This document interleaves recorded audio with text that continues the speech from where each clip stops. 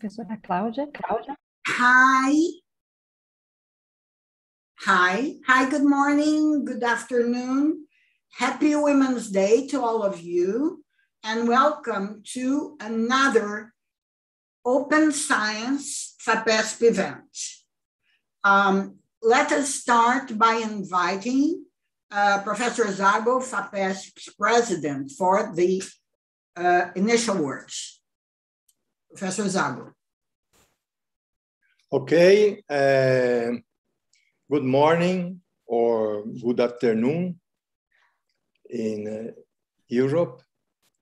I wish to stress the opening compliment to women scientists all over the world.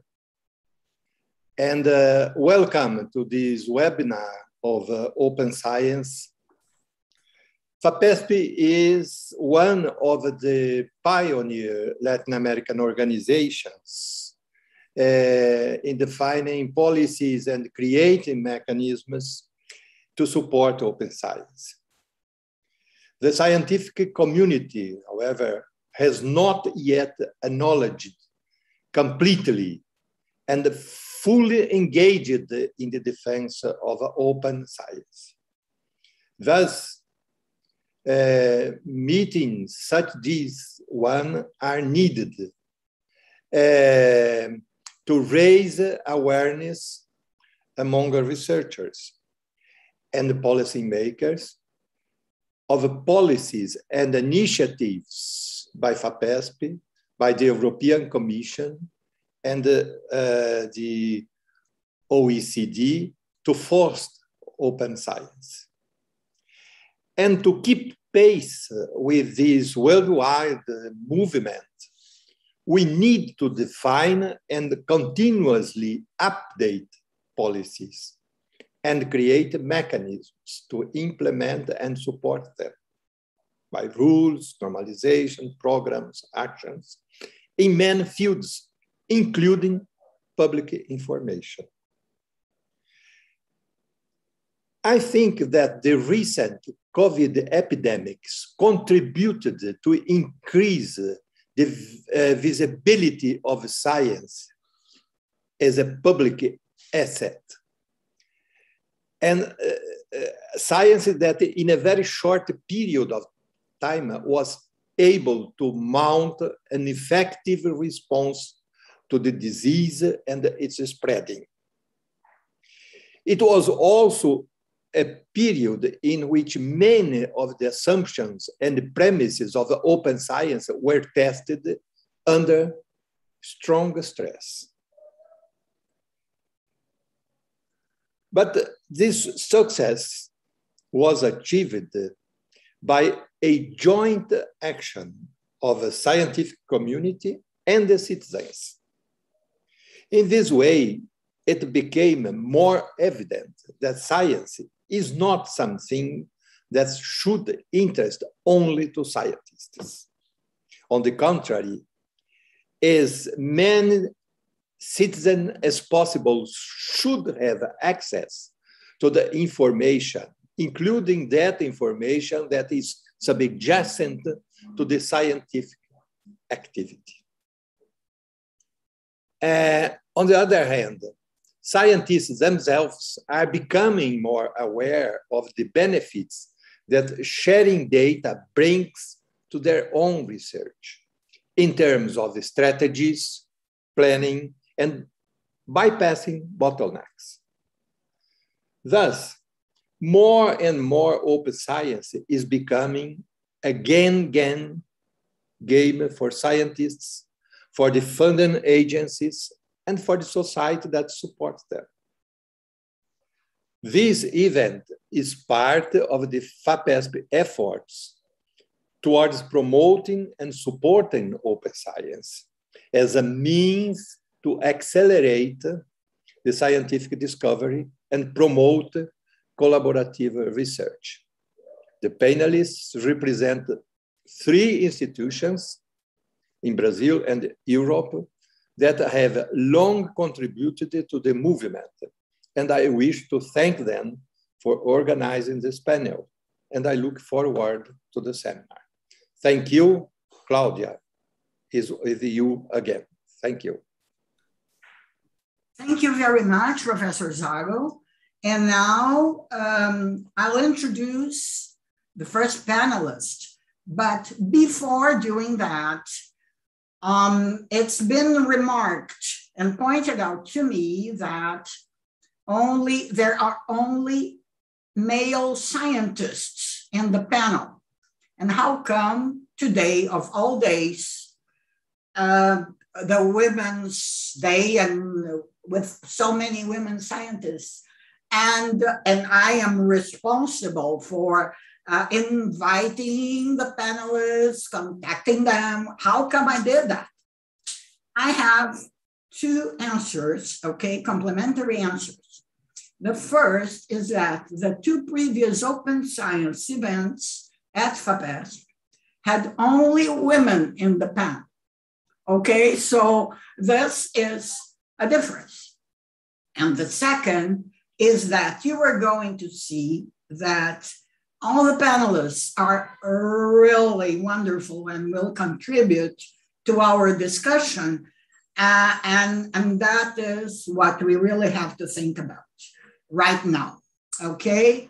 So let me start. I have the pleasure of introducing Professor Luiz Eugenio Mello, FAPESP's Scientific Director. Professor Mello, to you. Thank you, Claudia. Thank you, Zago. Thank you, our dear guests. And I would like to start by, again, stressing Claudia's words. She's to blame on having a only male panel, but on FAPESP's behalf, our perspective is a broader perspective and should not be taken from a single event, but from the whole of the activities that we carry on. As today is Women's Day, and was just learning from the United Nations theme for today's event, and which is on gender equality for a sustainable tomorrow, which is again, I think, a very interesting perspective for all of us to have. So we'll start by sharing my screen with the presentation that you should all be seeing by now, and now in full screen mode. So as the first speaker on this panel will mention not only some of the basics on open science, but also what are the FAPESP's initiatives on this topic. So the main underlying principle for a funding agency is mainly that science is a public good, as already mentioned by Professor Zago. And even though a number of funding agencies are not public funding agencies, they are private organizations, still the main aim of the activity that we all carry, it's on the intent of having it made as a public good. And so the outputs of publicly financed research, of course, are public good, as well as should be those funded by privately funded agencies, and must be made public as soon as possible, while, of course, respecting the principles of scientific ethics, privacy, security, and as well as protection of intellectual property. There are a number of important concepts, and you could all read what is shown there on the slide, but collaboration and sharing under a number of contracts are the main critical topics that we should consider. And as a funder, FAPESP has long supported and fostered open science practices in the three dimensions shown there: to establish policies, to support computational infrastructure, and to educate and train people, which requires a cultural change. It's placed there as the last topic, but I would say that it's a critical, very critical topic, as this is a change of attitude that must take place in our community. FAPESP is a pioneer funder in South America in embracing, monitoring, and fostering open science, as already mentioned by Professor Zago. Some of our initiatives and actions are being followed by other Brazilian funders, and thereby propagating the open science culture.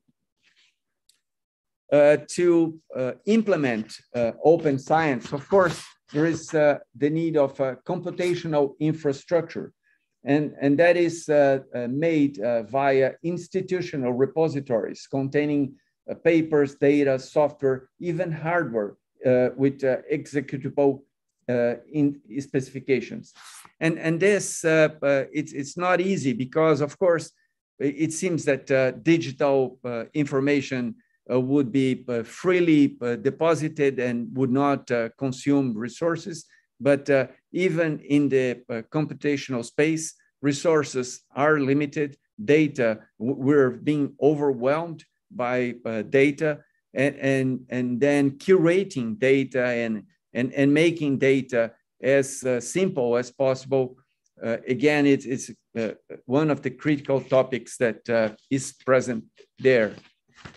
Despite all of the hardware applications, the software, the code, the data, the publication documents, the critical step on all of that is the people using it, either being by how people deposit the information, data, or how people would be able to retrieve the data, because depending on how it is coded and it's made accessible, again, this might require either a specific training, and again, it's not something that simply occurs by chance, but there must be a concerted effort in order to bring this to fruition. Going back to FAPESP's perspectives on this, we have a code of good scientific practice that was originally published in 2005. And in that code, one may read that on the recording, storage, and accessibility of data and information, after the results are published, the research records must be made available to other researchers who may want to verify the study's correctness or replicate or continue the study. Accessibility may only be limited for ethical or legal reasons.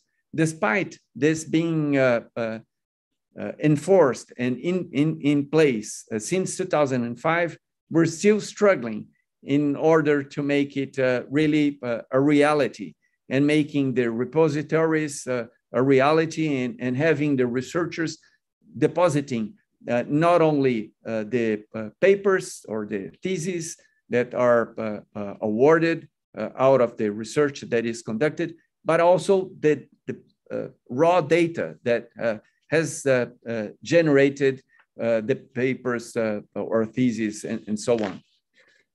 Again, going on our initiatives, FAPESP has from the beginning supported Cielo, which is a repository of open access journals. This started in 1998. So again, a pioneering effort on the world level. And this started as FAPESP, having it as a research infrastructure project. Cielo today has 380 periodicals, 1 million unique downloads per month, of a total of 450,000 articles. We have a network that comprises 16 countries, 1,250 journals, with 51,000 new articles every year. And today, we have Cielo data and Cielo open peer review, in addition to the journals that are all open access, as mentioned.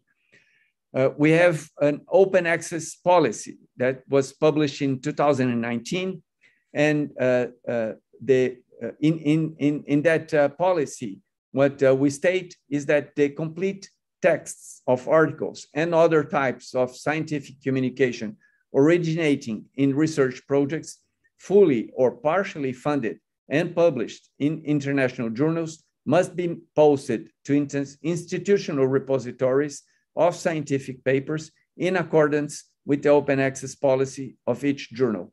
And we have stated more recently a maximum of 12-month embargo, which again is to move forward in this enforcing this policy.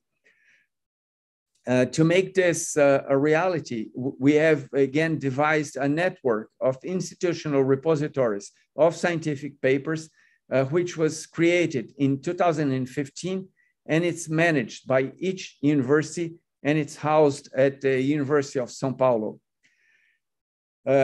We have compulsory data management plans on all proposal submissions, which is an average of 20,000 proposals every year. And we have the second largest DMP2 user community from São Paulo after the American universities. The specific instructions for DMP for research centers started in 2021. And we have coordinated the creation of a state network of open research data repositories of all 7 public universities with 48 campi, over 200,000 researchers in 2019. Finally, upon the COVID pandemic, we started an initiative which is called COVID-19 Data Sharing, BR Data Repository, which was launched in June of 2020 and has data on 800,000 patients, demographic exams, with over 50 million exam records. And that is, again, all raw data that has been curated for anonymity and all of the requirements that should be in place. The Open Research Data Repository Network that was mentioned is a link that involves storage of the different universities in the state of São Paulo, Unicamp, UFSCar, Unesp, and so on. It is housed at USP, and it allows access of information from all around the globe. Again, the COVID-19 initiative was built on this already existing initiative, which is therefore modular and extensible. This was already mentioned, and we have had downloads from persons from 36 countries. We have had a number of papers that were published. The repository has been cited by a number of different researchers across the globe. And again, we're very proud in initiating this repository in the beginning of the pandemic.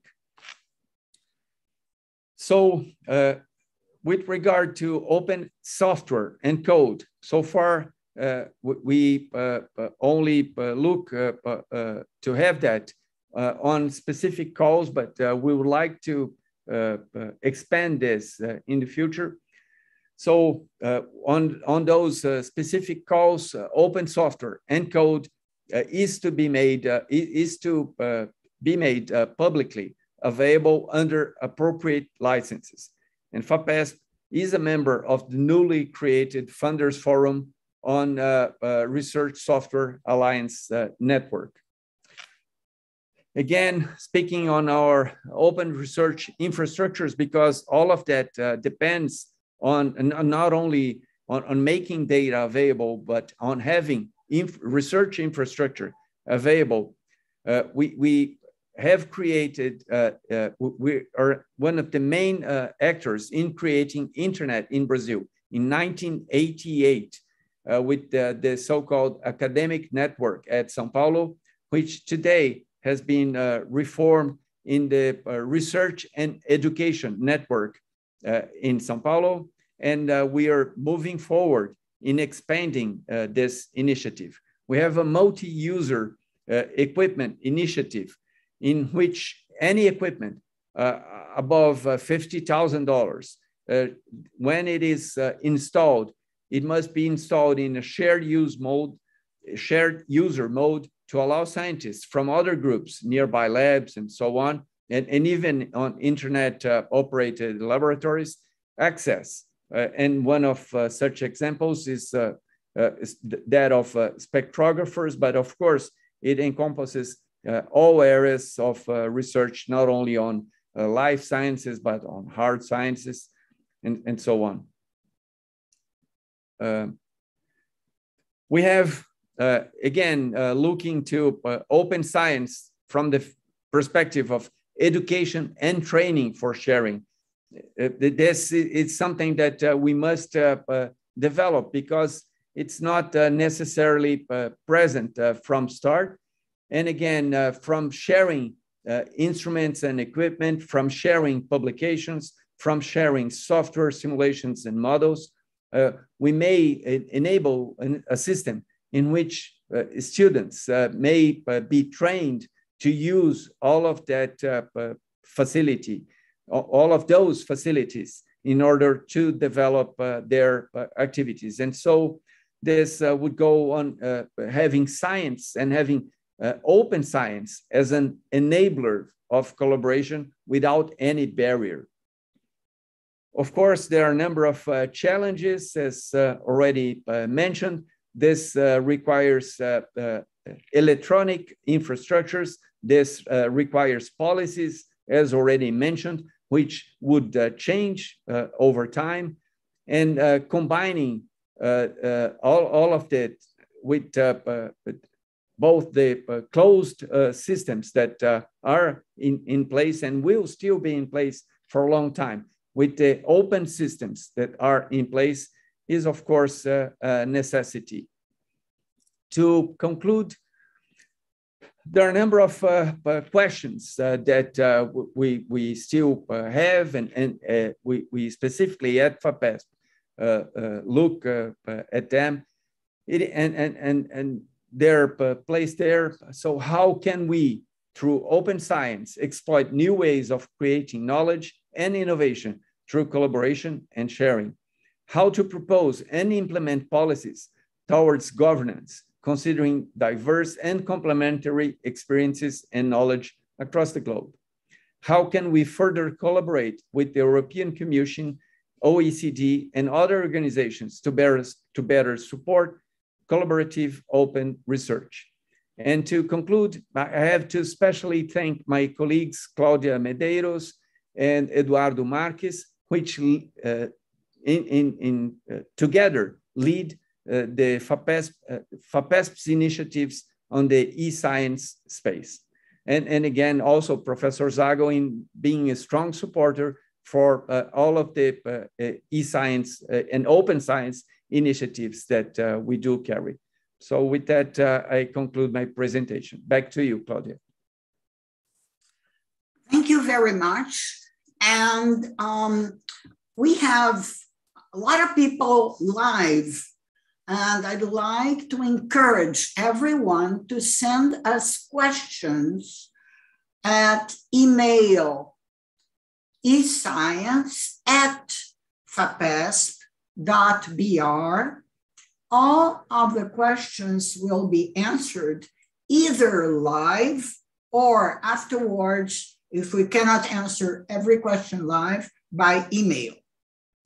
And upon that note, I'd like to invite our next speaker, Dr. Carter Smith from the OECD. Thank you very much for coming all the way from Europe to be here with us this, morning here. Okay, the microphone is yours. Thanks, Claudia. And I think Professor Zago and Dr. Mello have really set the scene. I'm not sure that I'll really be able to say a lot that that you're not already aware of. It seems Brazil is already really sort of leading the way in terms of open science. The challenge, as was said at the start, is to really go to the next step and implement, fully implement some of the things that we know need to be done. So I'll say a little bit about what OECD is doing. In particular, I'll focus on the work of the Global Science Forum, which is something that I'm responsible for.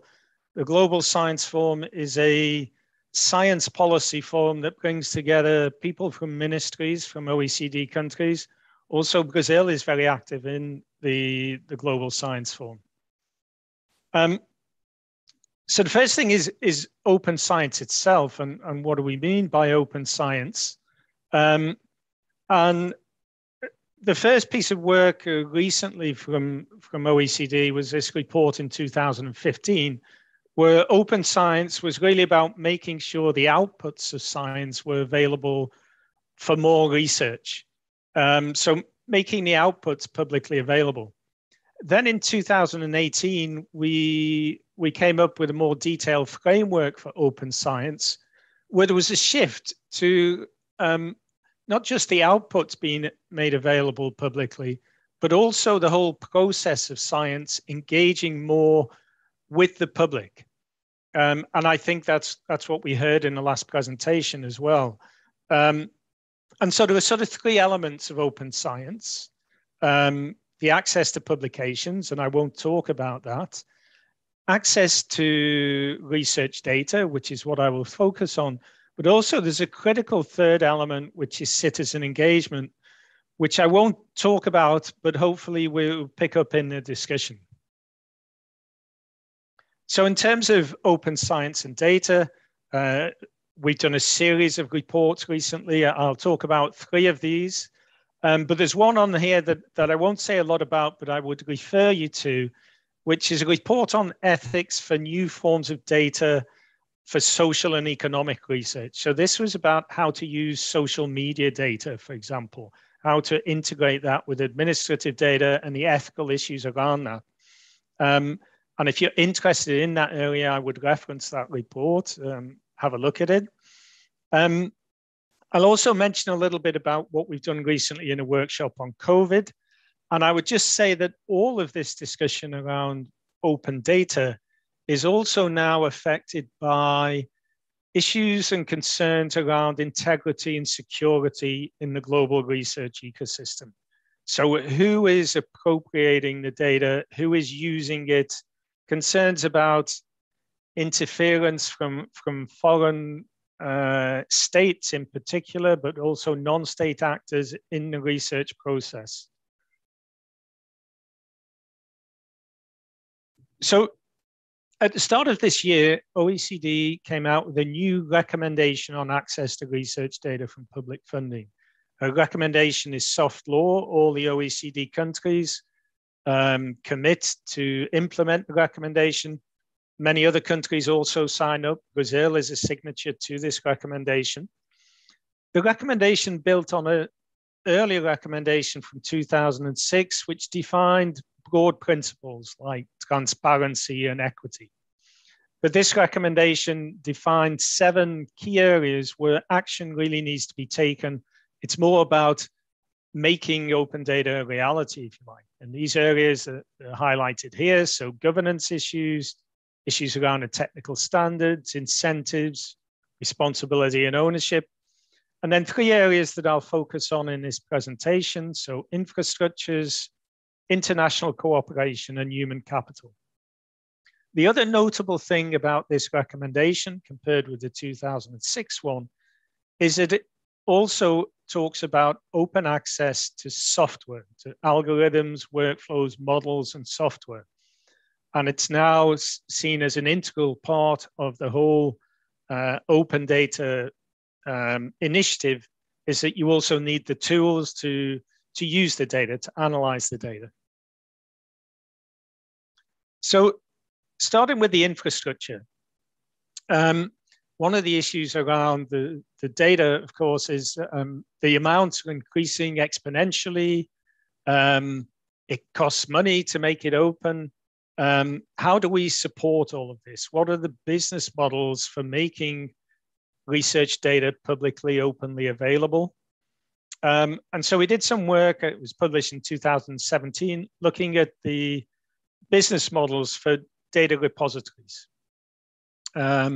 And it's also linked to, more recently, we had a workshop around research infrastructures in relation to COVID.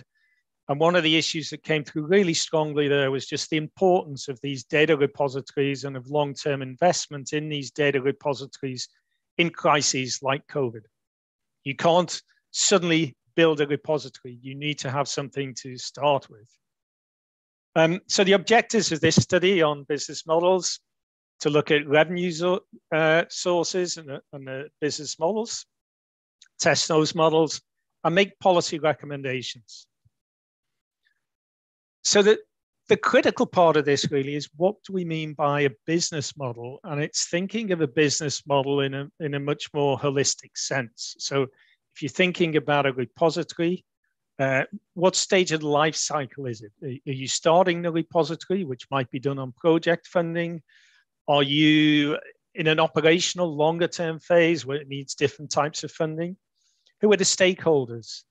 Who are the data suppliers, the data users, the funders, the policy people who might be interested? What is your value proposition for all those different audiences?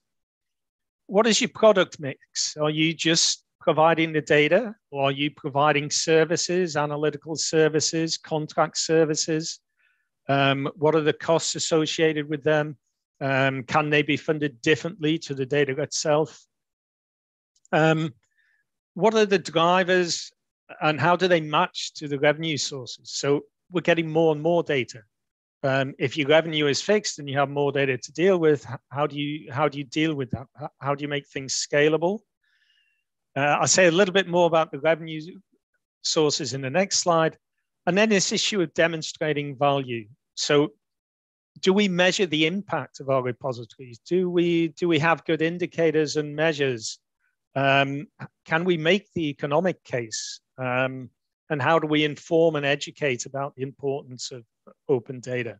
And that's all part of a business model for a single data repository. You need to think about all of those issues.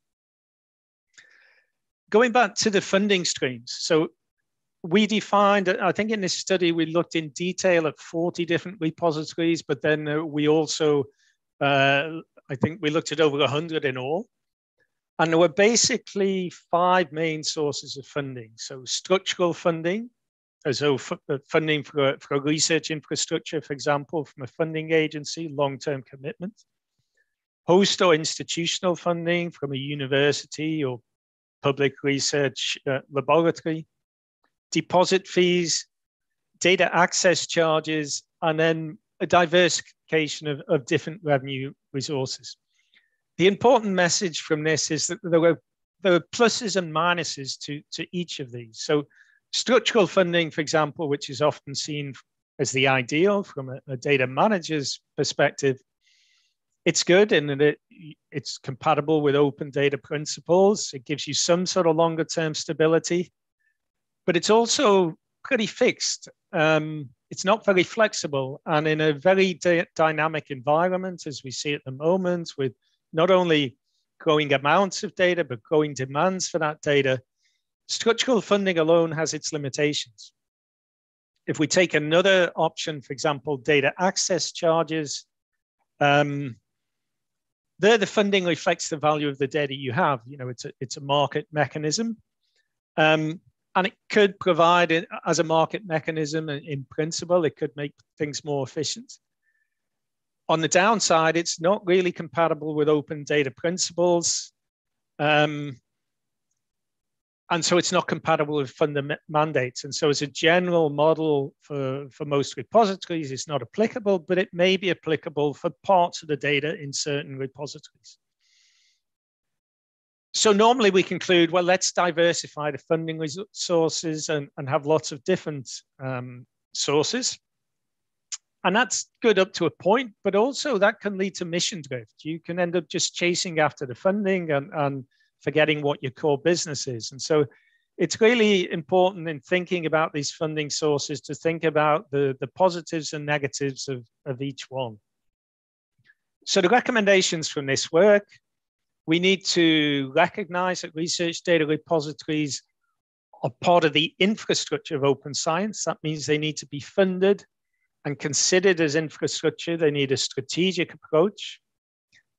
Obviously, they need clearly articulated business models. And that means, I think, the funders, when they have applications for funding for repositories, they should ask for the business model. What is the business model? And the complete business model, as I presented there.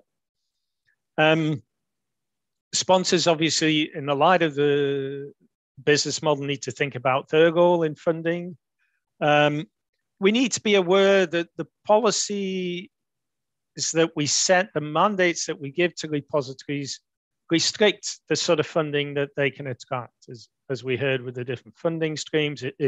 If we mandate open access, then that excludes certain types of funding. And there are opportunities for cost optimization. One of the questions that people don't like to ask is actually, how many repositories do we need? And do we need all these repositories? I think we heard in Dr. Mello's presentation, the idea of federation and portals, and I think that certainly is one important aspect of that optimization. Moving on then, the second piece of work we did was around international cooperation in relation to repositories. Here we looked at research data networks.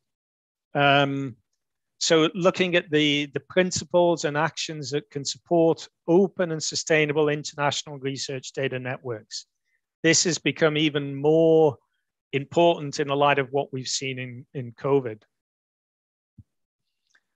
So here we looked at, I think, about 60 different international data networks in different domains with different, some of them were truly global, things like the World Data System. Some of them were more local, but they were all local in terms of a region. We looked at some of the regional ones from Latin America. And these are some of the findings. So the ones that work, the networks that work, really engage with their users. The users are critical. On paper, many researchers and scientists put together proposals for networks that sound good on paper, cost a lot of money, but they haven't done the work, the market work, if you like, on who are the users. And in the end, the networks failed because the users aren't there, or the users aren't interested in the products that are being provided. The biggest challenge is actually attitudes and policies across different countries, different policies relating to data. Different communities do need different data networks. The idea of just one mega network doesn't work. Different communities have different cultures of data sharing. For example, at an extreme, if we take physics and social sciences, they're very different cultures of sharing data.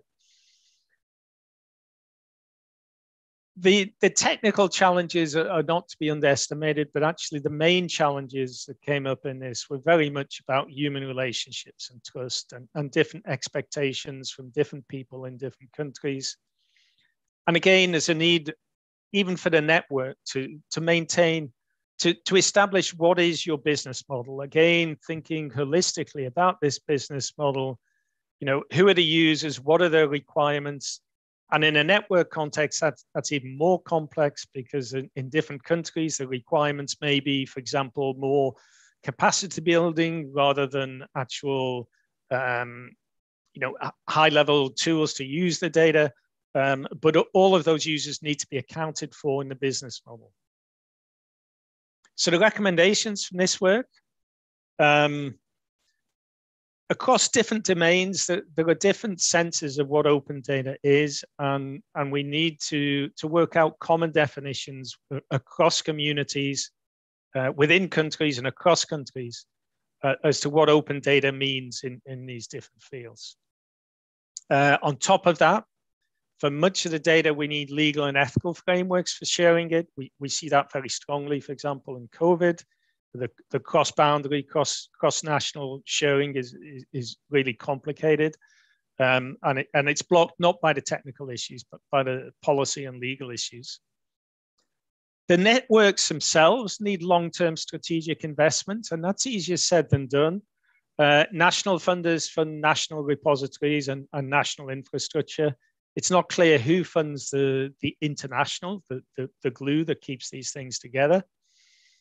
And again, we need business models for these networks. We need measures of success, and we need to monitor how these networks are doing. They need to be able to make a case that they merit support. The third piece of work I'll talk about now is work we did on digital skills. So yes, we got the repositories, we have the networks of repositories, but as came through strongly, the critical issue is actually the people. So we did some work on digital workforce capacity and skills for data-intensive science. Just last week, we had a workshop on scientific advice in crises. And one of the things that came through repeatedly in that was data literacy of scientists, of the public, of policymakers. Data skills and data literacy are critical in the COVID crisis. So here we have the following questions. What do we know about digital workforce needs for data-intensive science? And the short answer to that is actually we don't know as much as one might expect. And what is needed to build the digitally skilled workforce. So digital skills, in different fields of science, there are different perceptions of what is most important when it comes to digital skills. Here I've highlighted physics and astronomy, for example, where for that community, advanced programming is seen as the critical issue. So this was a survey of 10,000 scientific authors. And this is the percentage of those who saw different skills as being important. In medical and health, in fact, advanced programming wasn't seen as very important. What was most important was data collection and curation. So in different fields, we have different needs. We looked at some pretty complicated digital skills matrices, and it's a lot of work being done around digital skills for science. But again, thinking back to, there's no one domain, there's no one size-fits-all answer for different fields of science. In physics, for example, or parts of physics, the individual scientists may also be very skilled data scientists and able to do a lot of the data stewardship. In other areas, the active researchers may have much more limited digital skills. But what we defined was four skill areas that were important. So they were to do with software development, the data itself, the advising on the law and ethics, which in some areas is really important and actually in most areas is relevant, and then the actual conduct of research, so the sort of the data analysts. And we defined four sort of prototypes, if you like, of professional profiles that fit across these areas. So data analysts, data stewards, research software engineers, and researchers. The critical thing is that in any research project or research team or research institution, you need to have all these different skills, and you need to have normally you need to have people with these different profiles, but depending on the domain, the data steward may also be a researcher, the software engineer may also be a data analyst, etc. But it's important to think, have you got all of these skills and the sort of people you need to deliver them in the different domains and different institutions? So in terms of what needs to be done then to build digital skills, so we need to define just what the skill needs are. So we need to look at the skills and roles required in different contexts. And again, that might be at an institution. So in a university, how digitally skilled are you? What sort of services do you have? Do you have the people you need? Do you have people who know about the legal and ethical issues, for example? Or maybe at the level of a team. Do you have the sort of skills you need? Or it could be at a national level. What sort of skills does my science community have? Where do we have gaps? And those sort of gap analysis, we couldn't find many examples of where they'd been done or where they'd been done well. Having defined the gaps, then obviously there are training needs, both for foundational skills and for higher level skills, and in particular, ongoing training. Some of this could fit into formal undergraduate education, but a lot of it, really because the field is developing so fast, a lot of it has to be in ongoing training. And so there's real issues about how that is supported. We need community development. So defining new professional goals for trainers. A lot of the training we found was done pro bono, people spending a lot of time developing courses, training people, but it's not really even in their job descriptions. Linked to that, we need to think about the career paths and reward structures. So if we're going to have a lot more research software engineers or data stewards, what are the career paths for them? How will they be judged? What are the reward structures for them? And then there are a lot of issues around enabling data-intensive science, so other policies to support open science and research integrity. And we heard a lot about how that's already happening in Brazil. I'll just then quickly finish with a few messages around COVID. We had a workshop here in April on lessons learned from COVID and data. So a few lessons learned, as I mentioned earlier, you can only build on what you have. So what we build now for data infrastructure is critical when it comes to crises. The issues around data governance, there's a certain amount the research community can do with its own data, but there's also a lot of issues around data governance that are beyond the research community, and science needs to engage with other sectors, for example, the health sector, to get in place the sort of governance that we need. And we need to include citizens and data subjects in designing those governance mechanisms. That's come through very clearly from COVID. Issues around health service, public health surveillance data, and how that aligns with research needs. How do we align the administrative research data needs with the research needs and vice versa? And the idea that actually we're going in the right direction. And rather than one big new top-down new system, what we really need to do is encourage those who are already moving in the right direction towards open for data. So a sort of a coalition of the willing, bottom-up approach encouraged with top-down policies. There's real issues that we see in COVID in that we only know what we measure, but we know that we don't measure a lot. So there's whole groups within most countries and whole countries across the globe where we have very little data, and they are excluded from our policy development because our policy development is based on the statistics and data that we have. So we need to be much more inclusive when we think about our data systems. Obviously, in COVID, we learned that there's limits to open data as well. When it comes to personal data, sensitive data, we need to we need to treat that with appropriate care.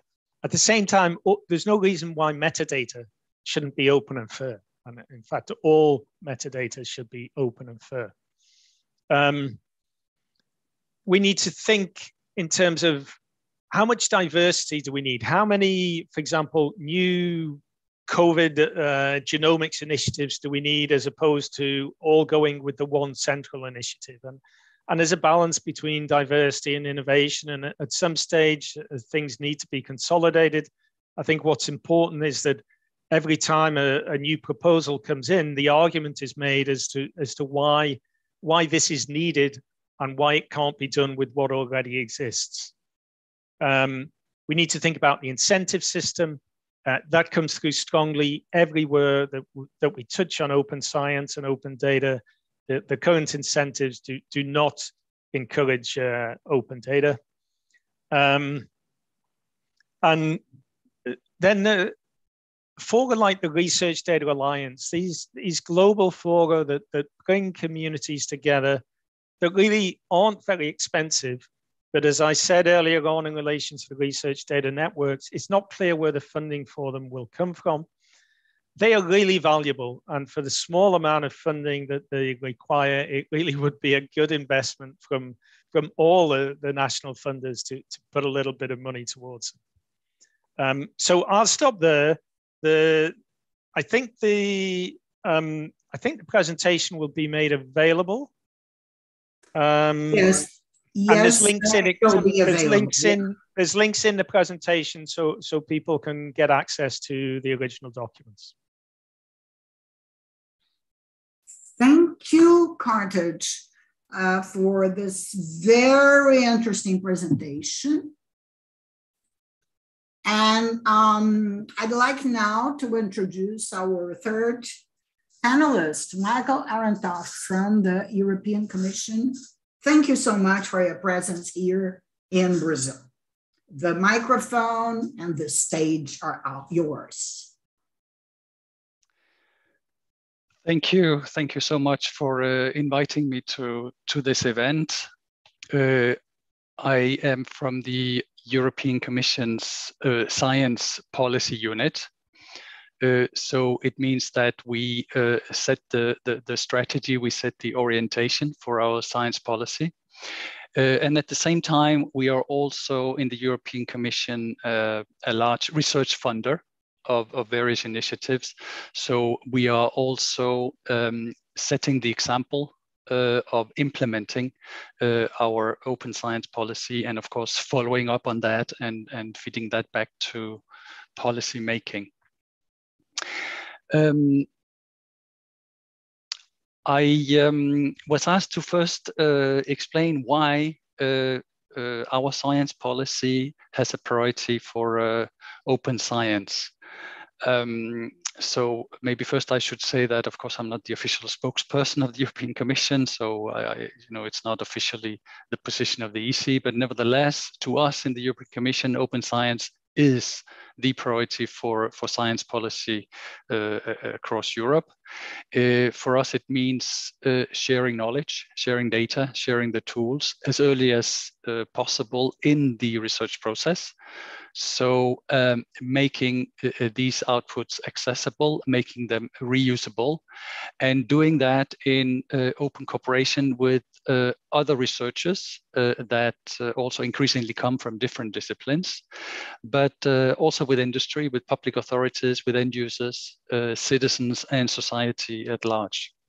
Why do we think it's important? Well, when you make knowledge and data accessible and reusable, the process of research becomes more efficient. You accelerate discovery, you accelerate the uptake. Since you have basically a better organization of the resources and of the results, and you have a freer flow of information. Also, when you make transparent not only the knowledge and the data, but also the tools in terms of the models that you use, the algorithms, the software that you use, as well as the methodology in terms of workflows and protocols, the results become more reliable. They become more robust, so of higher quality. And also results become more trusted because you become more open for scrutiny.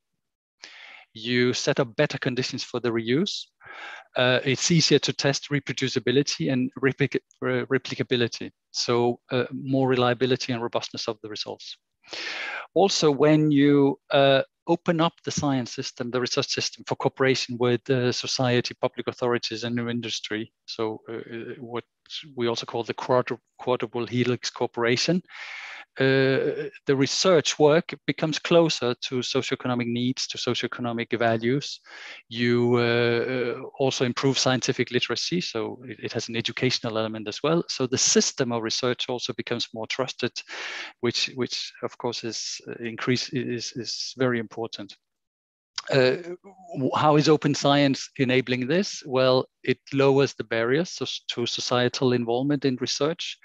It makes knowledge freely available to citizens, and it encourages more rigorous and inquisitive approaches in the population.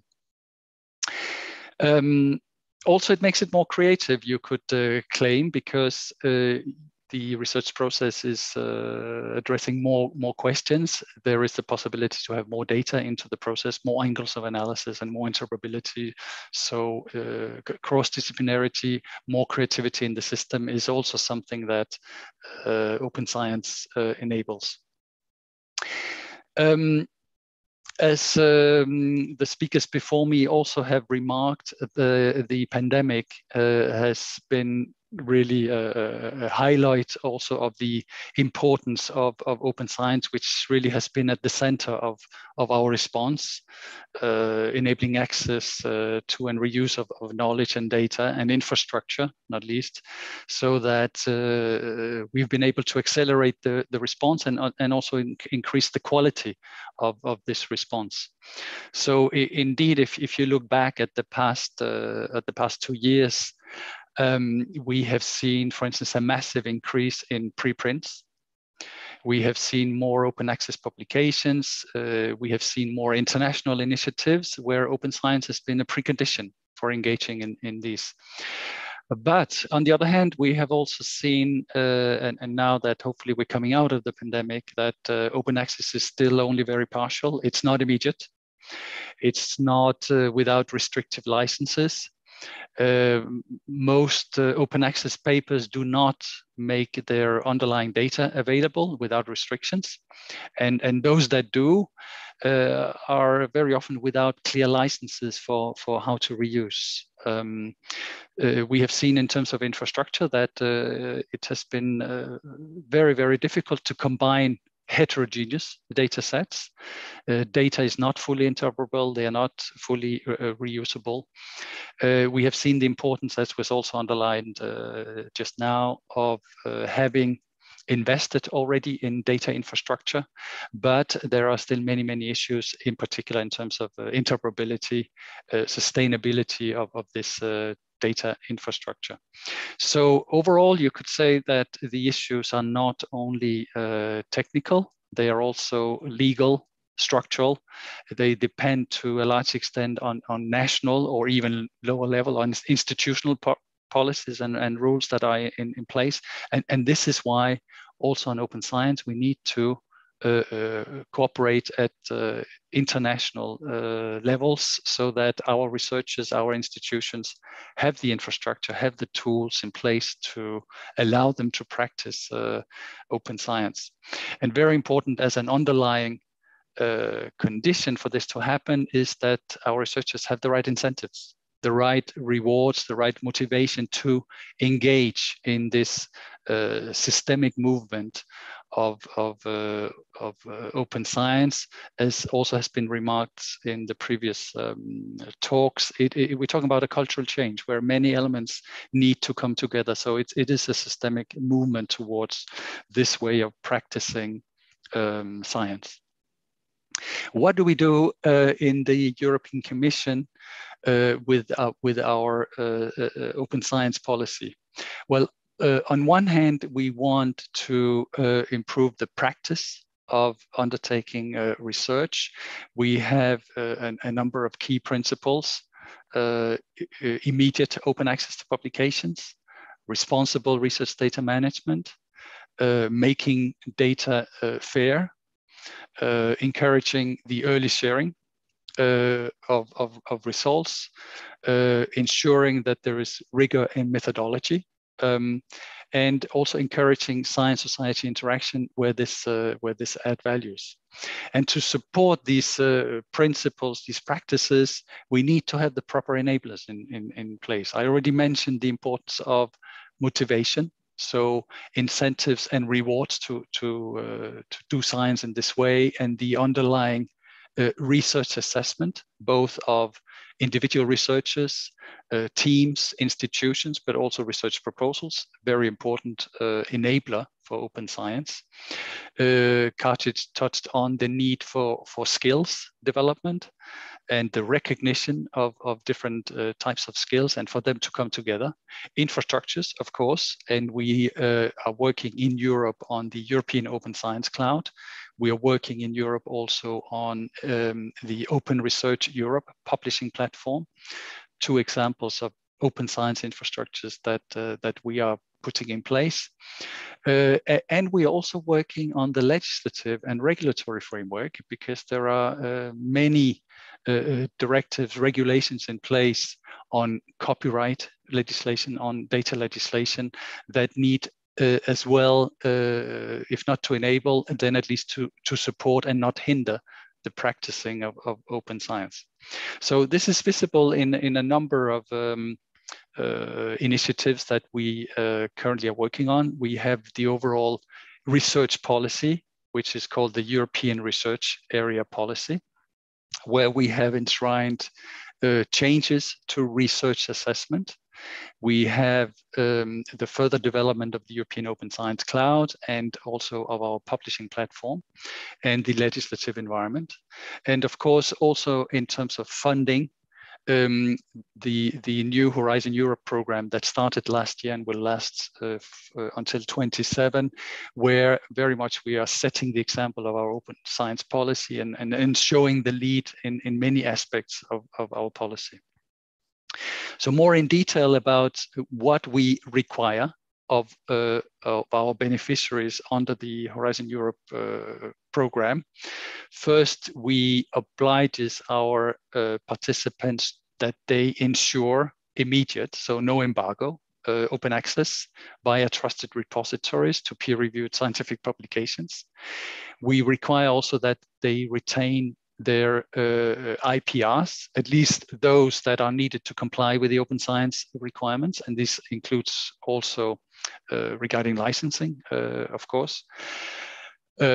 We require also the metadata of the deposited publications that they are open under CC0 or an equivalent license. In terms of publishing venues, our beneficiaries are able to publish wherever they want, but we only fund the fees that they have for publications in full open access publishing venues. So in hybrid journals, for instance, we do not reimburse their costs for publications, again, to follow our policy on open access. Secondly, we require that our grantees establish and update a data management plan where they show how they will manage in a responsible way the research data that they collect or that they generate, again, in line with the FAIR principles. They have to deposit the data in trusted repositories and link these data to publications where this is relevant.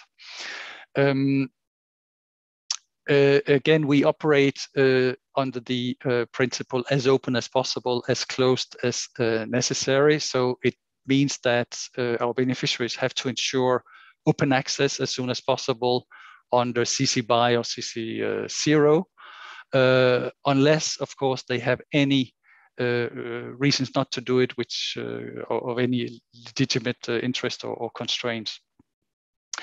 And finally, a third requirement from our beneficiaries is that they provide access to data and any other results that are needed to validate the conclusions of publications. So this is in support again for the needs also to have reproducible results and for other researchers to validate that this is indeed the case. So these are the mandatory requirements for open access, open science that we set in our program. And then we also encourage a number of open science practices in many of our calls. The encouragement of pre-registration of registered reports, sometimes preprints, sometimes open sharing of data, so not only fair data, but also open data. Open access, not only to publications and data, but also to other very important research outputs, software, models, algorithms, workflows, protocols. And also in some topics, we require the involvement of citizen groups, civil society, end users, and they are really involved also in co-creating the research content. I already talked about the need to work on the underlying enabler for open science, which is our current initiative on reforming the research assessment system. We believe this is very, very important because the way we assess and so the way we incentivize and reward research projects, researchers, research teams, research institutions is very essential for their motivation, for the way they behave, and so overall for the well-functioning of our research system. But as we also know, that the current research assessment system very often uses quite inappropriate and very narrow criteria and methods that are very often based on the quantity of publications in journals with high journal impact factors. So they are used as proxies for quality, performance, and impact. And this is a very narrow way of assessing research and researchers. And we also know that in most cases, the assessment system does not reward open science practices in terms of open collaboration, in terms of early knowledge and data sharing, which we know leads to increased quality, increased efficiency, increased trust in the results and in the system. So we have also seen that in particular over the last decade, many research funders and research performers have already taken steps to reform, but still overall there's no critical mass.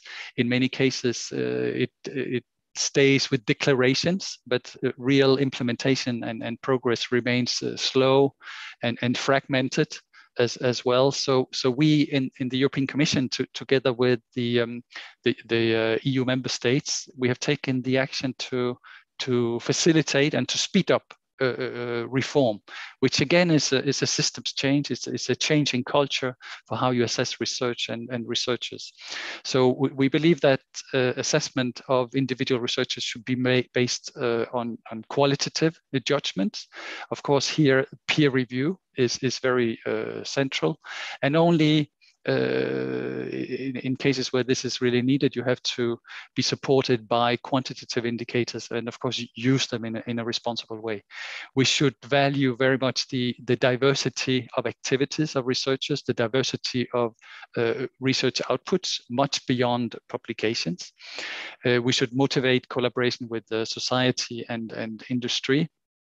And we should incentivize knowledge and data sharing as early as possible in the process and at all the stages. So now for nearly a year now, we have consulted various stakeholders, research performers, research funders, research assessment agencies.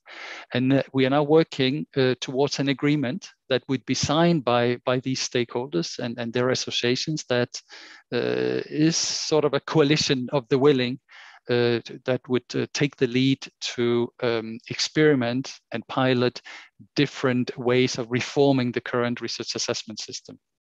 So we expect to have such an agreement in place by summer, maybe early autumn, which will be not only a declaration, but also will include an implementation plan, so with milestones, timeframes, and so on, to translate these commitments into real changes, effective changes.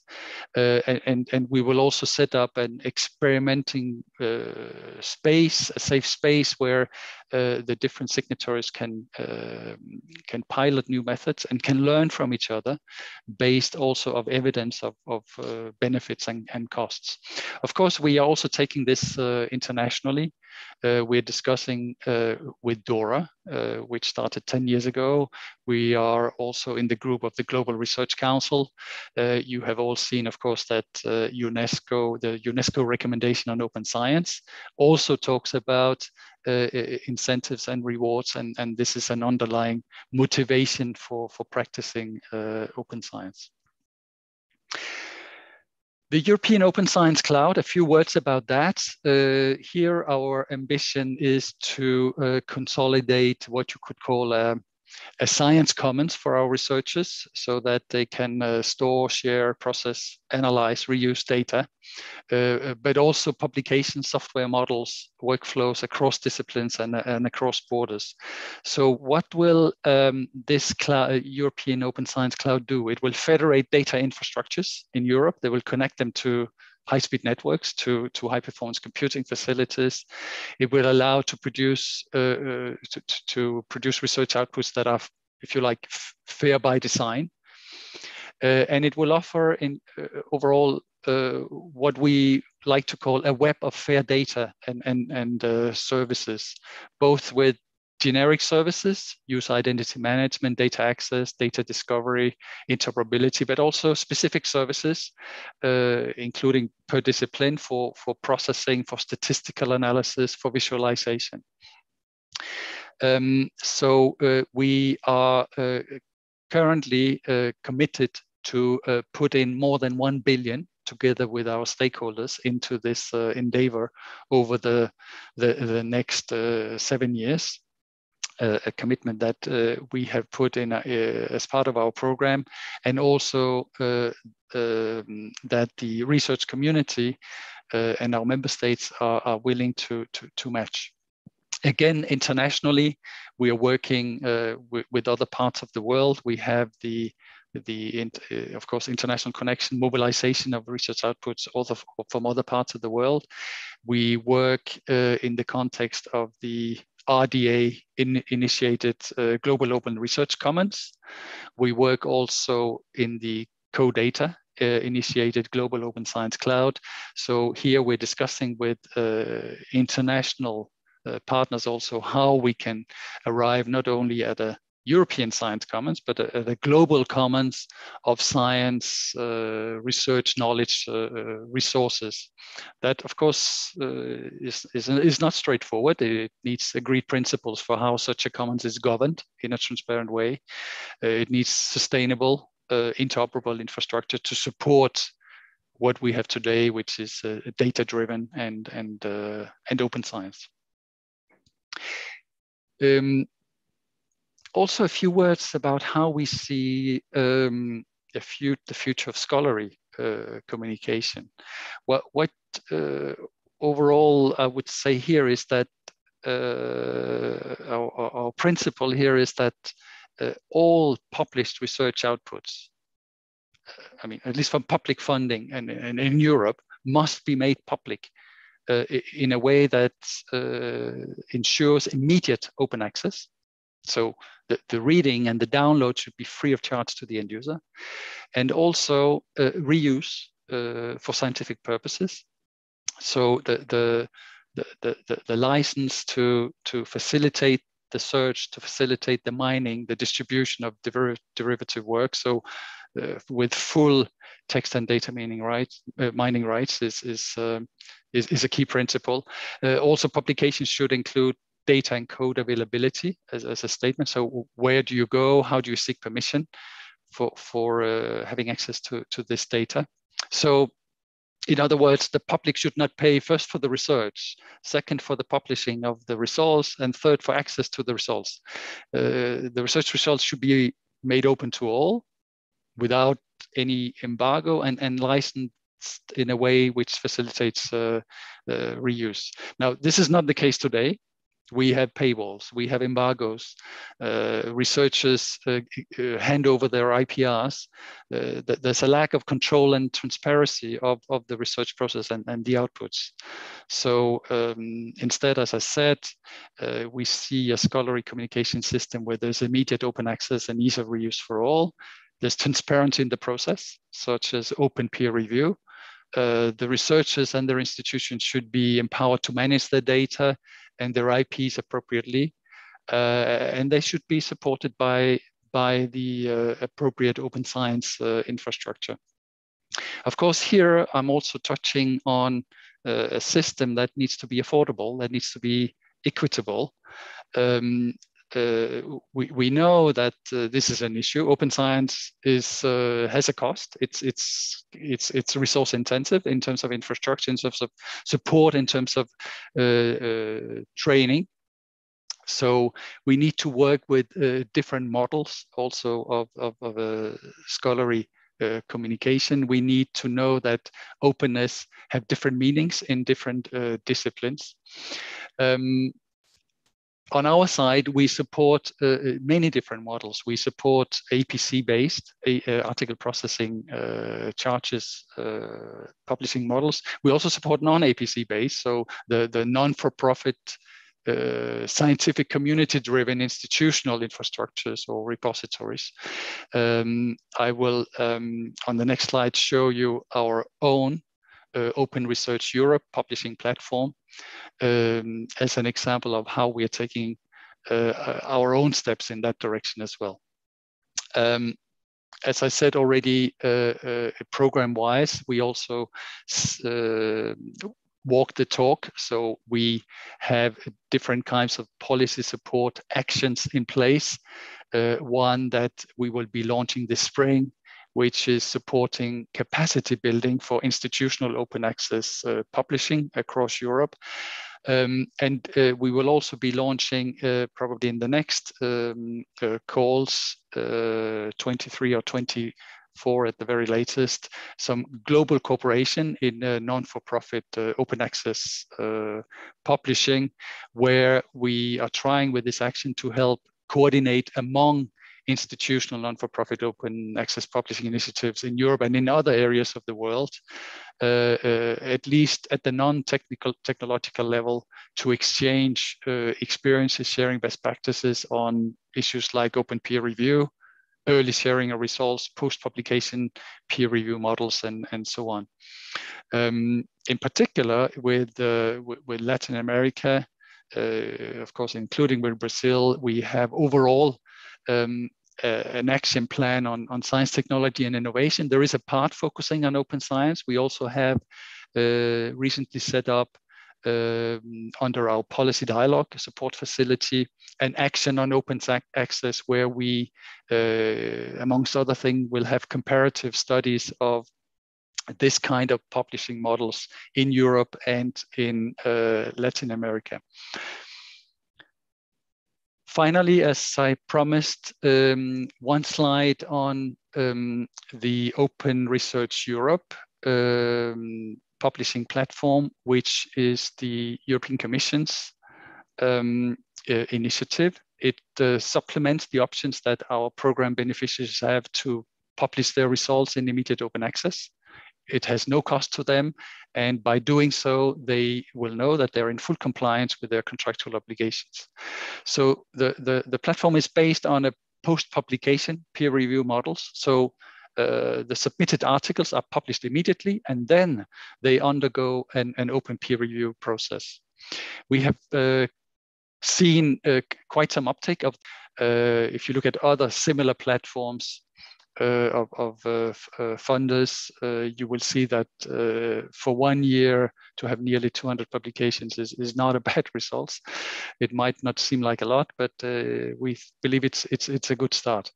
Our ambition goes beyond the current status of the platform. We want to again take the lead or show the lead in operationalizing open science principles within scientific publishing.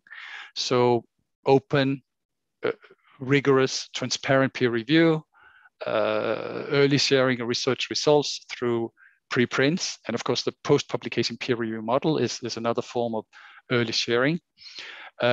We are also working on a new generation of indicators where you have the metrics at the article level. The costs that are associated with each article is relatively low. It's around 800 euros per article. And on the midterm, we are also exploring how we can collaborate on this platform, this publishing platform, with other funders, so to extend the scope of the platform. So with this, I hope that you have now gotten an impression of why we at the European Commission think open science is a priority for our science policy, why it is so increasingly, considering the last 2 years of the pandemic, how we are committed to open science, both in terms of our policies on reforming research assessment, open access, fair data, open cooperation, our investment in the Horizon Europe program, 100 billion over the next 7 years, our support to infrastructure, and of course, for all of these issues, the importance for us of the international dimension, be it bilateral, bi-regional, or indeed multilateral, be it UNESCO, OECD, RDA, or others. Thank you. Thank you very much, Michael, for ending with such interesting facts and priorities. And the last presentation of the panel. And now I'd like to ask everyone to open their cameras. We are receiving lots of questions. And again, questions by email to escience@fapesp.br. So we are going to answer as many as possible live, and then everyone will receive, those who we are not able to answer will receive answers by email afterwards. Okay, so I'd like to start with Professor Roberto Arruda, who with me coordinates FAPESP open science initiatives and policies. And Arruda, please, you will ask the first question. Thank you, Claudia. Thanks to all the speakers for the very informative talks. One first question from the audience came from a CEO of a small company, Mr. Moacir Lacerda. And he asks, how do you see the participation of private companies in this repository and sharing data and software efforts?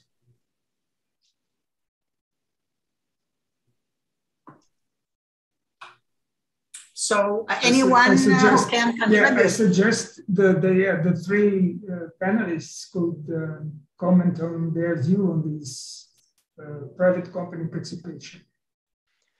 I can start off if you like, Roberto. I think it's a good question. I think it's important not to divide the world into public and private. Public is good, open access, private is bad, profit. I think there's a really important role for private companies. There's a huge amount of expertise in the private sector. There's a huge amount of data. And there's a lot of people who both would benefit from open access and can input to it. So specifically with regard to repositories, in the work we did, we looked at some repositories that were that essentially were private companies. I confess there is some concern about some of those. There's concern that data will end up being locked up, that it may be accessible to the users, but institutions, for example, will have to pay so that people can deposit in those repositories. So there are some concerns, and I think it's important to look carefully at some of those models. But then there's other areas where, for example, for specialist services on top of data, where private companies, there's a huge potential for them. There's a lot of private companies who want particular access, particular things done with data, and that can be done by intermediaries who are private as well. So I think there's a critical role for the private sector, and there needs to be a discussion with the private sector and private companies. But we also need to be very careful not to get locked into something that initially looks attractive, because all the data will be taken care of by the private sector. And then once you're locked in, you can't get out of it. And what looked like a relatively affordable model suddenly becomes something that is much less affordable in the long term. Thank you, Carthage. Michael, do you want to comment, please? Yes, absolutely. No, I agree with Carthage. We should not forget that, at least in Europe, 2/3 of the research investments are done by private funds. And certainly they have benefits to participate. Now, of course, since they're private, we cannot force them to do it. So what we can do on our side is that we can start working on the public research. So for instance, if you take the European Open Science Cloud, it's clear that this is EU and publicly owned. But the private sector, of course, are welcome also to deposit the data, to reuse the data. What we can do also from a public point of view is to point also to them their interest in contributing services. So on top of the data repository, you have services, and these will also be supplied by the private sector. And then the third point I want to make is that there are certain emergency situations where we could also demand privately held data sets to be included under certain conditions, of course. And this is why also the data legislative and regulatory framework is important. Thank you. Michael, do you want to comment, please? Thanks. I do agree that there is both the perspective of who will deposit and who will have access to it. Data, of course, has value.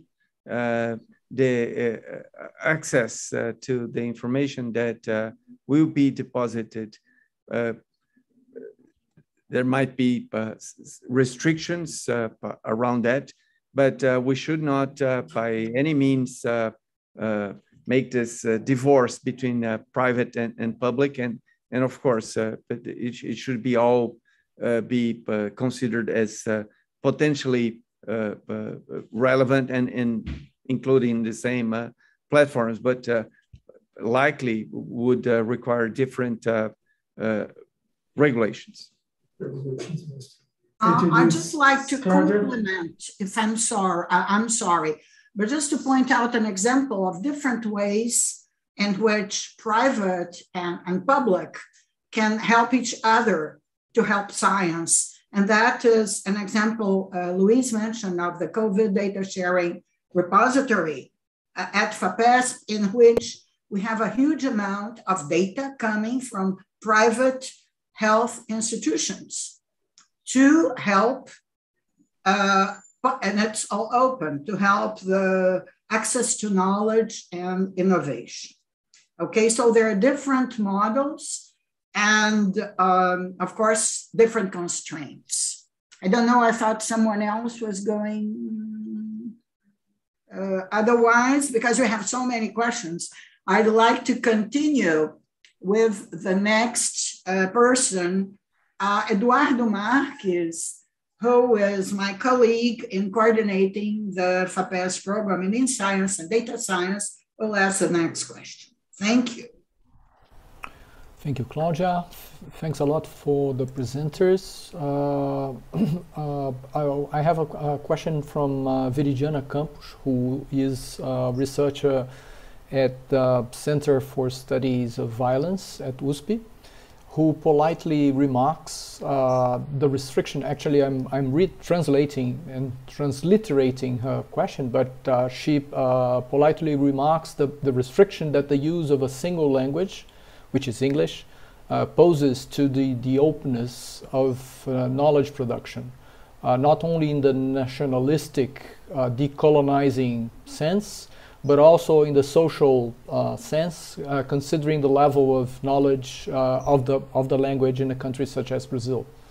I don't know, Luis?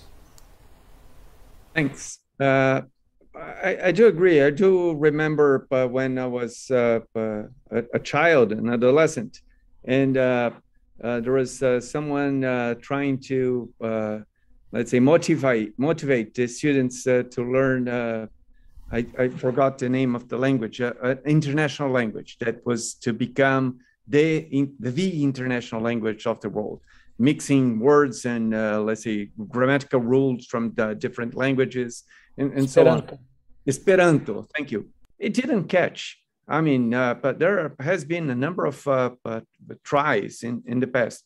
Of course, nowadays, English is the lingua franca of science in the world. In the past, for a while, it was French, German, raised in some points. Of course, the Chinese may try to raise Mandarin, and that has to do with a number of different aspects. Of course, again, as we move forward, it may be possible that different softwares will enable immediate translation, as in science fiction movies. There are, of course, barriers. For me, I think I speak English fluently, but it has no match with how well I can explain myself and express myself if I'm using Portuguese. Of course, it's a barrier, but it's a barrier, and there's no simple solution for that. Again, having this seminar in English allows us to talk to listeners around the globe. If we're having it in Portuguese, we wouldn't have neither Michael nor Carthage being able to interact in the same way as we're doing. It's just to say I have no answer. I just see what's the current status. It's not easy, but it's what we have to work with. If I may comment on this as well, because in Europe we have many languages, so multilingualism is really also an issue for us. What we have to do as policymakers, as program managers as well, is to ensure as much as possible that it doesn't involve biases. We can do it in terms of training, raising awareness, for instance, training our evaluators to look at the true value of the content of the research and not be disturbed by the way it is expressed or formulated, because some people are better at English than others. We can offer them tools, for instance, translation tools. So there are a number of things we can do in terms of avoiding that it becomes a bias if you don't master the common scientific language in the proper way. I think I'll continue because we still have lots of questions. And actually, the next question is related to this one. From Deborah Chadi from USP. Since people are key for this process, I'd like to know how we can deal with the cultural change we need to really advance open science, especially considering initiatives and rewards. And just in parallel, talking about multilingualism, which is what also part of, accommodating different languages and cultures. A huge set of initiatives is being conducted in Africa, because there the number of different languages per country is also being considered in open science initiatives. So I'd like to ask the three of you about cultural changes and rewards, and what can be done about that? Not cultural changes, culture changes, I'm sorry. Should I start off then, Claudia? Yeah, please do. So I think this is the really critical issue, and it's not actually just about open science. It's about, for example, more transdisciplinary research and many things that are happening in science. So we have a system that basically judges individuals in terms of what we call excellence, which is defined by the single measure of bibliometric performance. And we're moving to a system where we'll have much bigger teams. We want many different outputs from science, and we want open science. And so there's a complete disconnect between the way we judge science and what we want out of it. And there's a role for many different actors in this. So part of the problem is academia itself. The number of times I've sat on committees where people, one item they discuss, yes, we need new measures. We should get rid of bibliometrics. The next item, they're judging someone's CV and they say, oh, but have you seen the H index? They're not good enough. And so there's this schizophrenia amongst the academic community. And the way they judge their peers is on their publication performance, and uniquely on their publication performance. And so there's a role for the academic community. There's absolutely a role for employers, whether they are universities or public research organizations, and the sort of promotion and recruitment criteria that they use, whether whatever they have written down, how it actually operates in practice when they're in committee is the critical issue. That also brings in issues around gender bias, as it's Gender Day today. There's real issues there. And there's a role for the funders in terms of how they judge proposals, the sort of criteria they use. But I don't think the funders are the main problem here. I think all these different actors have to work together. And for me, at the moment, the real issue is many of the senior scientists, many of the people who have established positions, who've got them that way, and who don't see why it should change. Yeah, I'll leave it there. So this question is... Yeah, sorry. I'm sorry. Please, Michael, go ahead. I'm sorry. I thought... Well, you're the moderator, Claudia, so you have the control. No, go ahead. This is really the essence, changing people. Right. So indeed, it's a very good question. When we talk about culture, when we talk about people at the center, it's really a systemic movement, which is required. As I said before, many elements need to come together. It's the approach that we take for reforming research assessment is exactly one where we want to put the researcher in the lead. We want to take particular care of early career researchers because they have most to gain. What Curtis is saying is true about the more senior researchers, but not all of them. Many of them also want to see a reform of research assessment. What is very important also is that the many different stakeholders come together, both those that assess research proposals, those that determine whether to hire or promote a researcher, those that grade, assess research institutions and teams.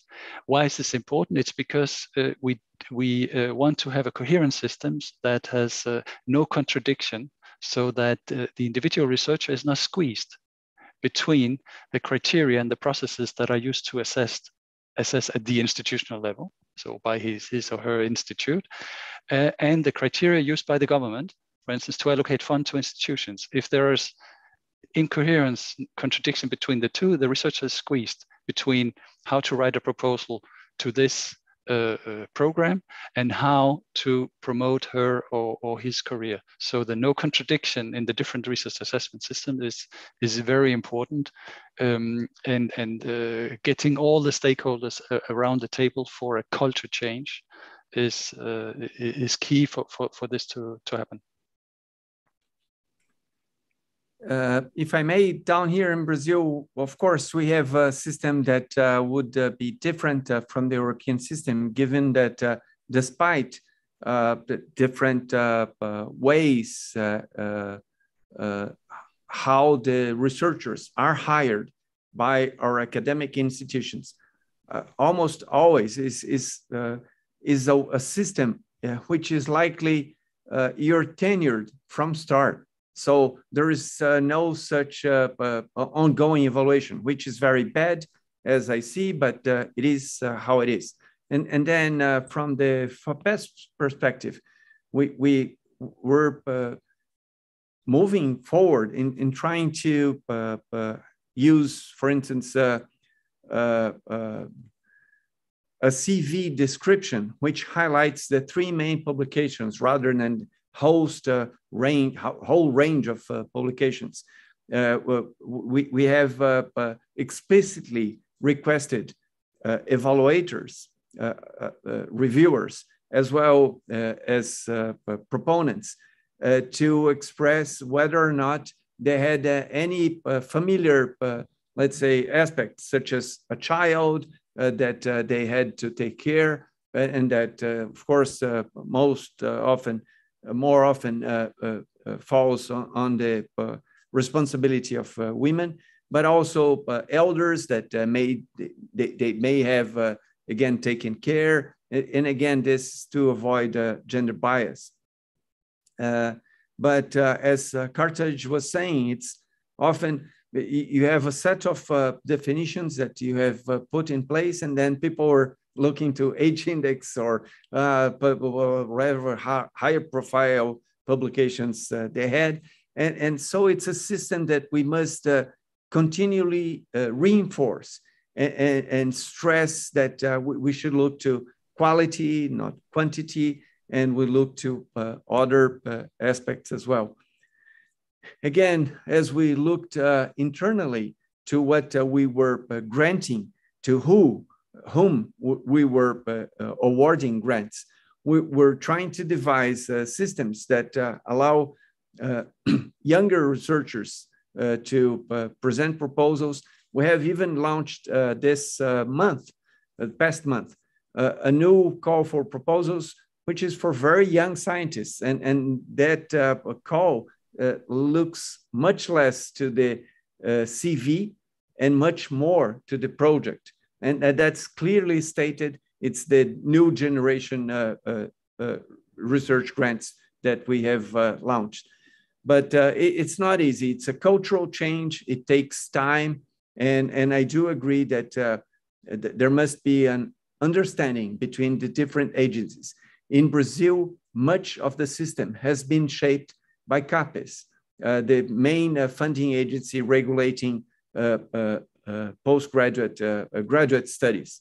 And they have a set of rules, even standardizing where a publication is on a Qualis index, which again contributed a lot to improving quality, but damaged a lot in shaping this numerology much over from where it should have been. Thank you. We'd still like to cover a couple more questions.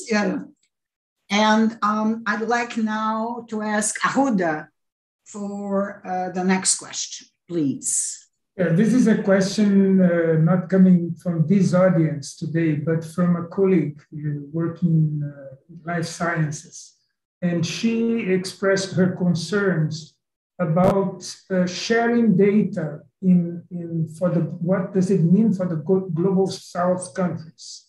Because of course the global North countries with more tradition in science, they will be quicker and more efficient in using that data. So if a global south country generates data, it's probably likely to be more valuable or use it more quickly by developed countries. So could you comment on this concern that was expressed? Maybe Michael and Hartwig. Michael? Yes. I mean, overall, if you look at the amount of data sets available, the Global North has relatively a larger amount than the Global South. So opening the data is relatively more beneficial to the Global South as well. So you also have to look at it in this way, that pushing for fair and open data, making the reuse of data produced wherever, if it's produced in the Global North and the Global South, is beneficial relatively more to the Global South. So then there is also the question of the costs that you have, the infrastructures, the tools that you have at your disposal to make your data fair, to share your data. But here we're talking about capacity building and having the right open science infrastructures in place, which indeed is an issue. And it's also an issue for us in the Global North, because we know that we're missing many, many valuable partnerships and collaborations with the Global South. Thank you, Michael. I fully agree with you. It's good. I hope she's hearing. Yeah. So just to add to that, I think this is a real issue.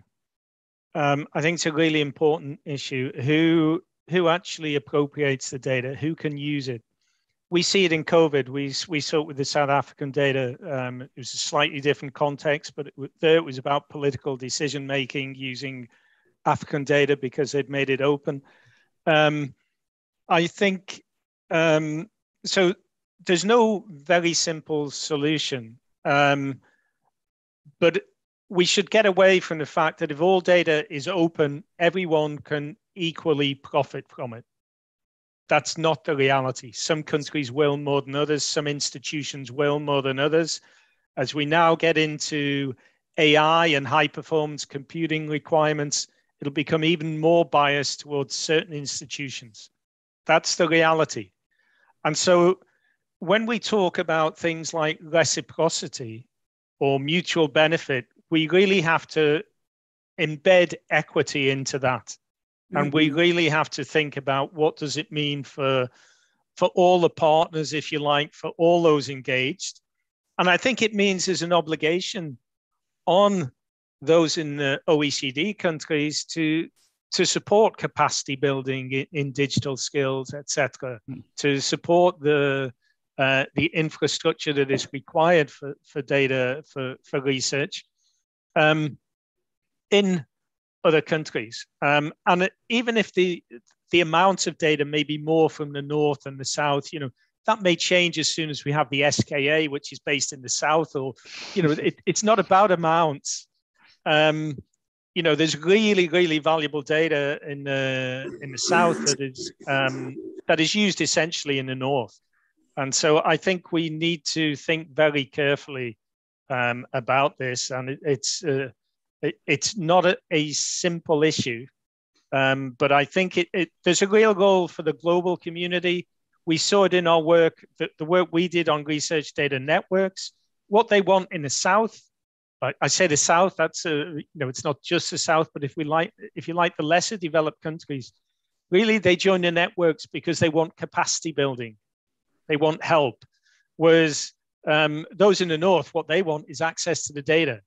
But those two things can work together. And we have to build those sort of networks and get them to work together so that everyone gets out of it what they most need. And in the end, we have some equity built into the openness. Thank you, Catherine. Thank you. I'm sorry. Very complimentary. Yes. Yeah, yes, I'm Claudia, sorry. I just have to tell everyone that since we have still another big question coming from many people, We are going to extend for 10 minutes this webinar, okay? So I don't know if Luis would like to comment, or Ahuda, or otherwise we go to the very last question. I would just, to me, this reminds me of a situation in which the people on the biodiversity and other areas of knowledge have dealt. And I remit this to the Nagoya Protocol on Access and Benefit Sharing.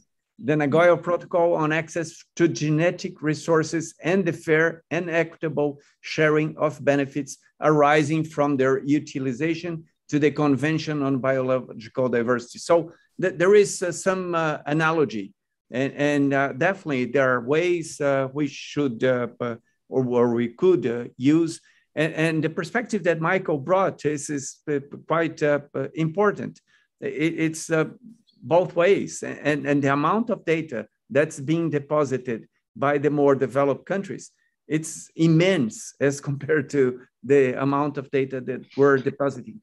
If we look from a country's perspective in terms of development, I will name 2 countries, which again, during my lifetime, when I was a child, Japan was seen as just a copycat. Japan was copying everything from other countries, and people were looking not happily at that. But over time, Japan evolved and developed its own infrastructure, its own capacity of generating patents and idea and not copying and so on. So this movement seems to be a natural movement over time. And then again, benefiting from what others have created, what others have processed. It's on benefit of any developing country. So from this perspective, again, I would say that there are many sides that one can look. And again, this should be, there are ways that current society are dealing with this, such as, again, the Nagoya Protocol. Thank you. I know I said that we should run, but I do like to compliment, because I'm a data researcher, that we should think that beauty is in the eye of the beholder, okay? And in the South, we can have the contribution of different kinds of interpretation of the same kind of data, actually, no matter what volume, that researchers in the North might not be able to see. So this has also to be taken into consideration. And now I will ask Eduardo and myself to read the last set of questions, which concern open access. Eduardo, please. Well, actually, I'm going to read the question. I think actually several of these questions tackle or try to discuss the same kind of preoccupation associated with inequalities. And this is another one, the inequalities of publication and of consumption of articles that different tools of open access can produce. So the question is, over the last years, mainly 2021, a staggering number of journals have migrated to an open access model to comply with Plan X, and publishing fees have escalated to a point of being prohibitive for most Brazilian researchers.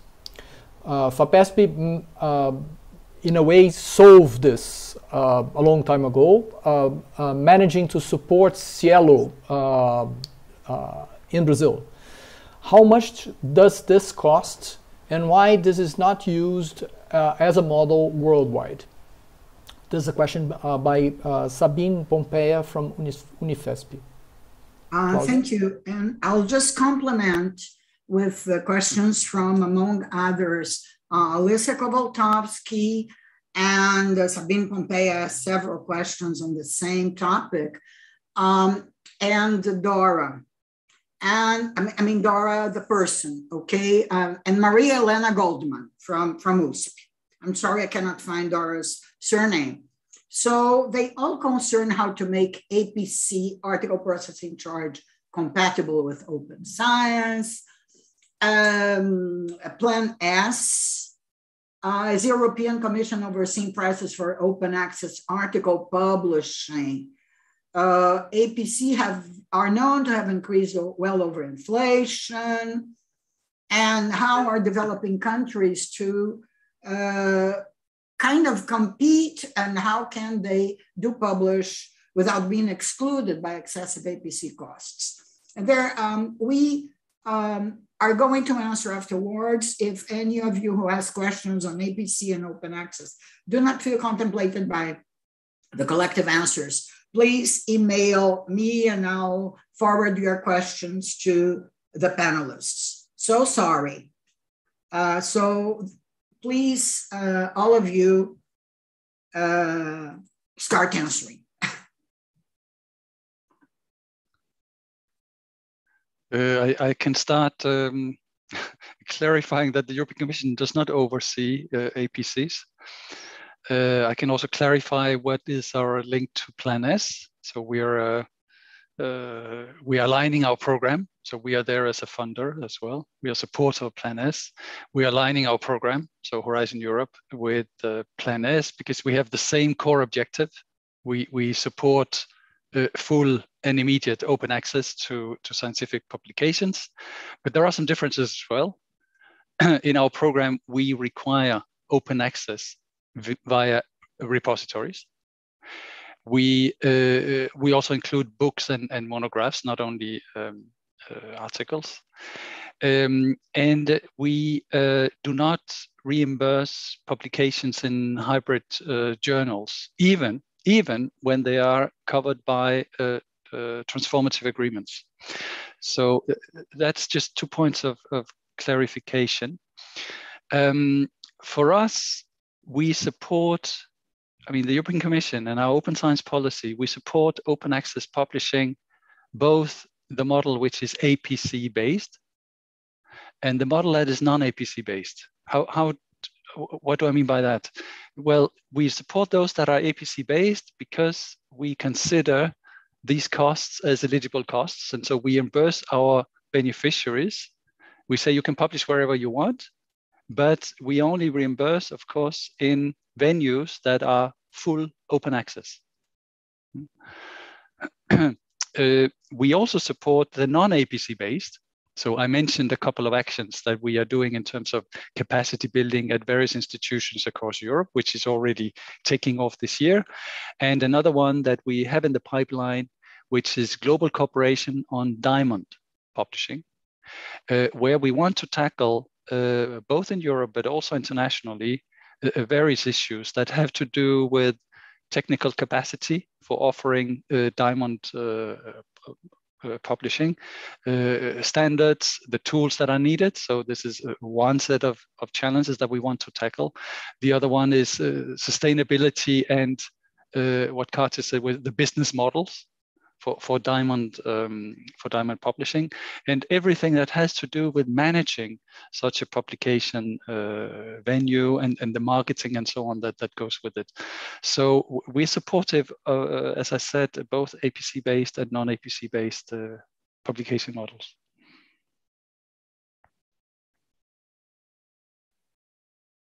So just to add a little bit to that, and as you saw, I didn't present anything really around publications, but I think it's fair to say that the whole of scientific publishing is in transition, and we don't know at the moment exactly where it will end up. And there's going to be some painful moments for some of us in that transition. And this question of where do you actually put the charges up front to the person who's to the author, if you like, to the people who are publishing, or at the other end to those who want access to the publications, has always been there, and it's now, it's becoming very evident that it can be a barrier in different places. It plays out differently. I think if you look carefully at some of what the Commission is doing, you can see potentially where the future is.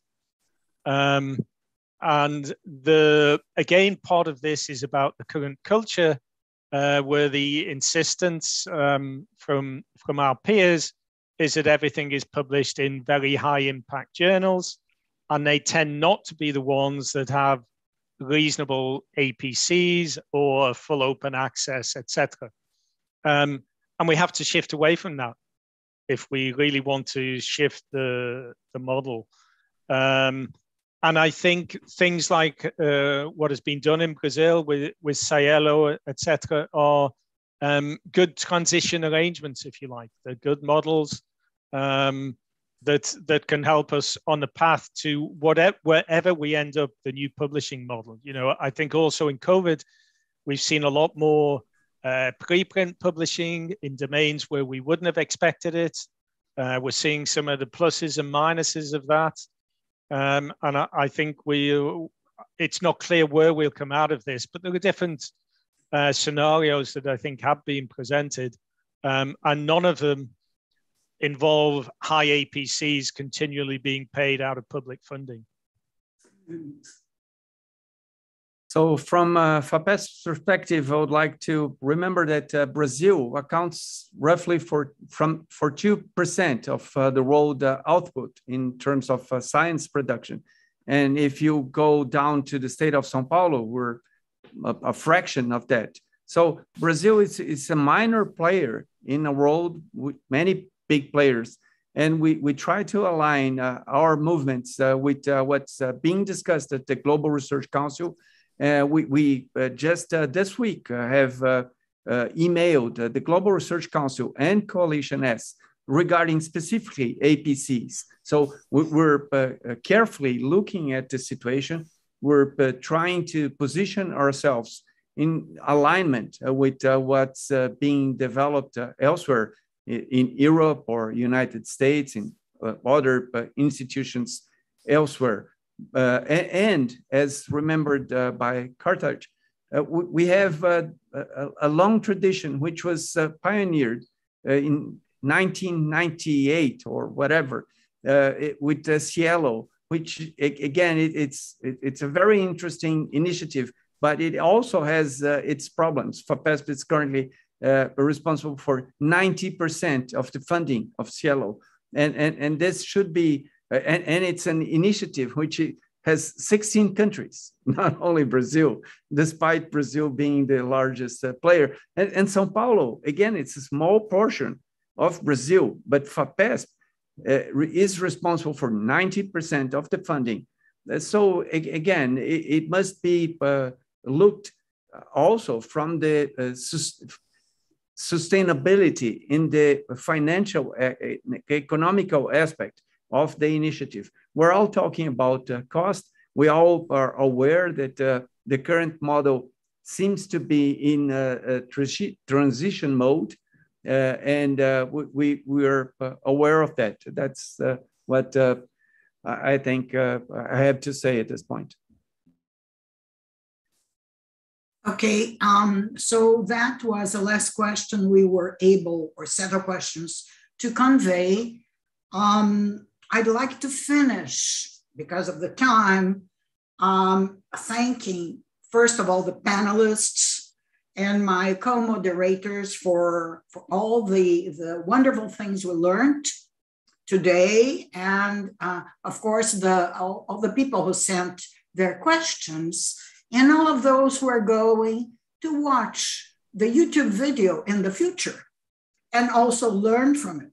And to all of those who have been here, and to all of those who will listen to the video afterwards, I have a secret message, okay, just to you.